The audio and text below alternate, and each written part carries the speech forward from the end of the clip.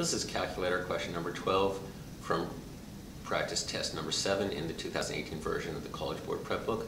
It's also the October 2016 SAT that was actually administered. College Board gives us a word problem where they give you the total price including sales tax and ask for the price without the tax. And College Board often asks this sort of question, so let's take a look at how to set it up. We're looking for the price X of the jacket without sales tax. And sales tax is 6% of X. So if you take X plus 0.06 times X, that gives you the total price, which is 53. Many of us will write this as 1.06X. If you don't write it that way the first time, you can always factor out the common factor of X equals 53.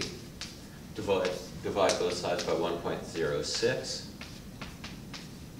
And X equals 53 over 1.06, which your calculator will tell you is exactly $50. Choice B. Make sure you take the sales tax in the correct direction. If you paid 53 including tax, your original price will be less, and it will be less by an amount that is 6% of the original price. Come back soon for my next math video. With math, there's always more.